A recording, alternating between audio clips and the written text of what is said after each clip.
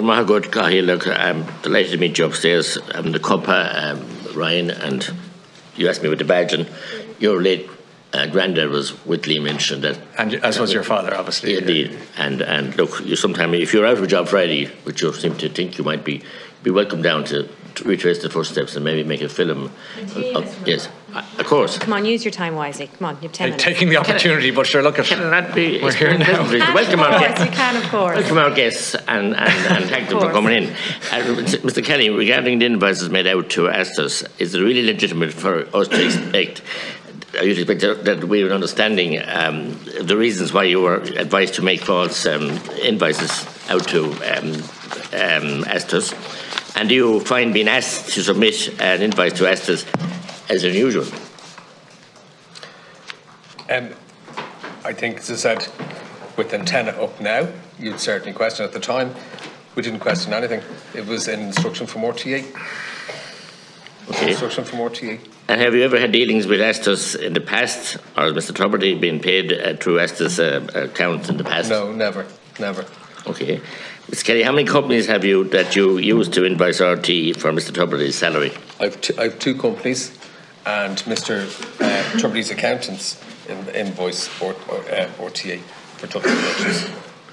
And do you now accept, Mr. Kelly, that you created false invoices, even if RT asked you to do so?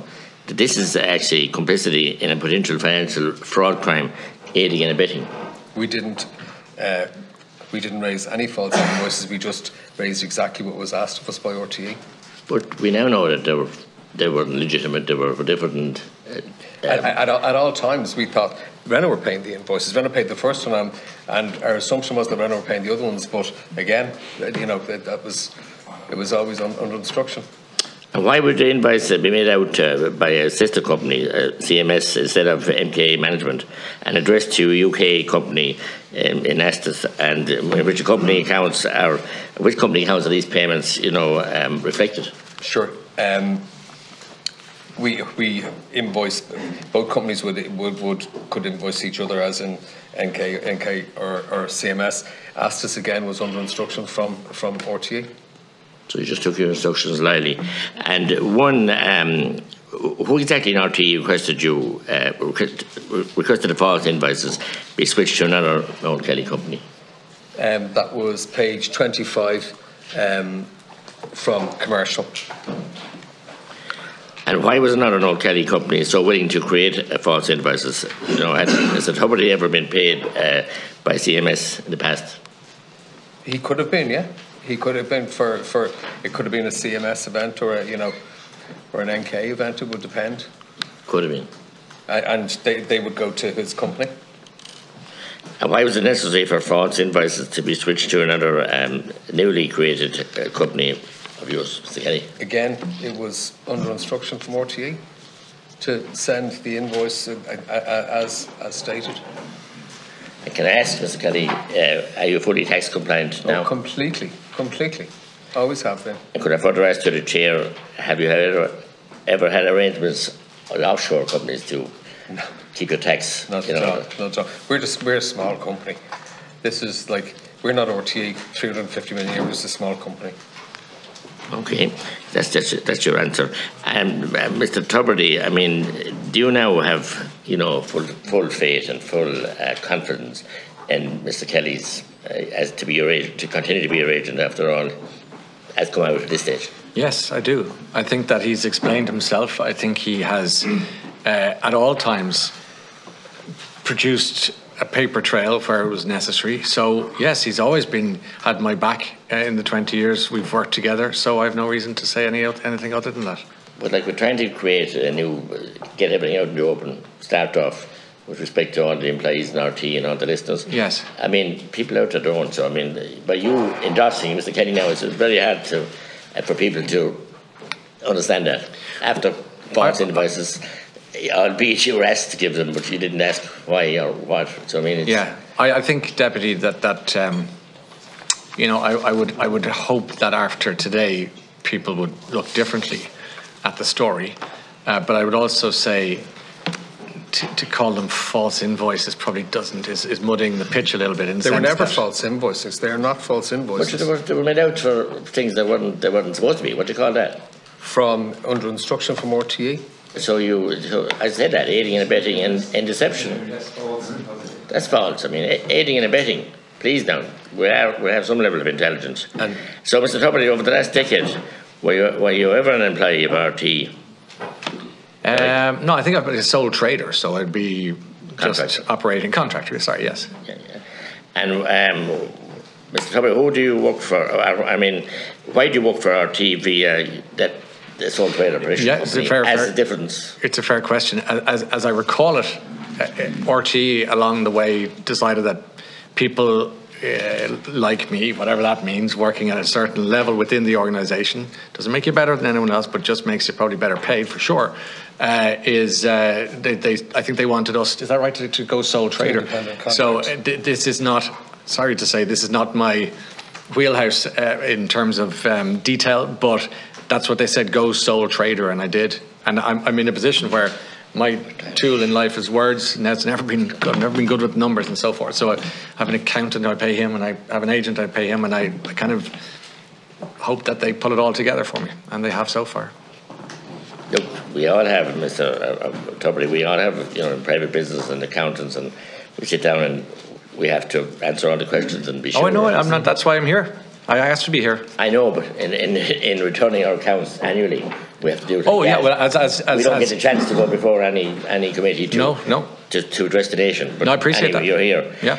And can I ask you, Mr. Tubridy, what are the typical tax benefits of working for RT via production company, as you are, or sole trader? Again, do you know the answer to that, or is that an accountant's question? Again, sorry. Again, it's all the independent contractors sell hours of service. As Brian said, 205 hours of radio, 38 2-hour plus shows on the Late Show, and that's what they're selling their time. They're independent contractors.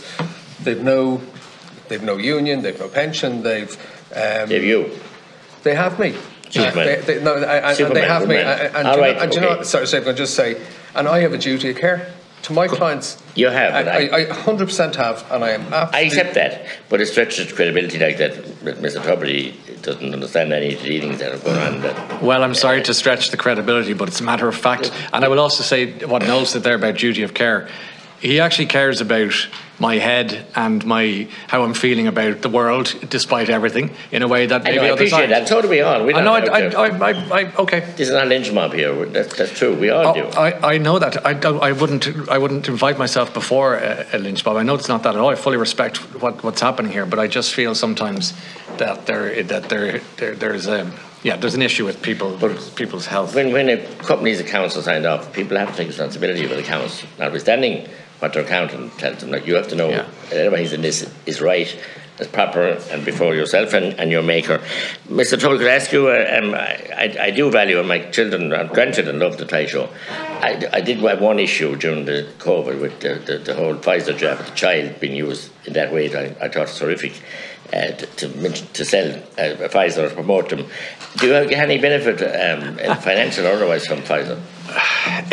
Deputy, not in the slightest. Actually, that was all done in a way that was not meant to be political or scientific. It was just on its day. It's meant to be satirical, frankly.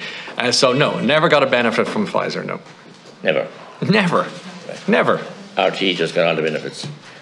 Okay, you can ask them that on Thursday. I accept. We will be asking them, but we had to get answers out of them in fairness. But that's a different You're more forthcoming. Well, I appreciate that. But I mean, look, and all that's gone on since now, and as I said, the fiduciary duties of the board, Mattie McGrath now. Yes. Like, all wasn't well there, so I mean, how does that fit with you now? I know that you've been getting a lot of criticism and all that, and I'm delighted that you're getting so many cards of goodwill, and we wish you goodwill. I appreciate that. And it's been a very difficult 3 weeks, and it's been, I know life is hard for a lot of people in Ireland. I'm not trying to be any more special than anyone else, but when you're publicly cancelled the way I've been, it has not been easy.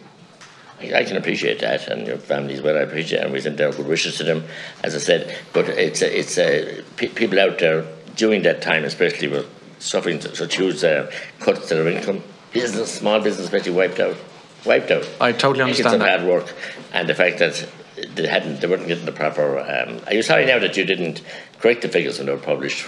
They weren't correct? From the get-go, the very day, well, the day after this whole statement came out, I said that. Yeah, I'm sorry about that.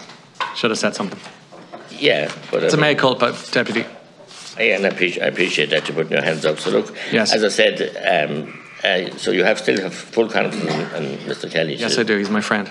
And I appreciate that. I don't expect your friendships to be upset, but on a human level, I think I find it very hard to accept false invoices. They were not invoices for the purposes that they were there. They were created by different companies and changed to a separate company again. And that is not standard practice for anybody. You couldn't buy a truck like that, as somebody else said. You have to get an invoice for a truck, not for a dunking cart or something like that. It has to be a truck. All under instruction. And Thank you, Deputy McGrath. You can't use that instruction to be just ask no questions. What is this? Hear no evil, see no evil, speak no evil. You have to have some Thank you, recompense, some idea. You have to trust, Deputy. You have to trust. Yeah, for sure. We know now what to trust. Well, I know, and it's easy to... And the licensed players and their trust. It's easy to know now. Yeah, but you don't, in business, take everybody at their word, because you have to be sure you can stand it up and the invoices are legitimate. Thank you, Deputy McGrath, and appreciate Thank you, Deputy. your clarity with your questions. You have run out of time and I've given you latitude. Is that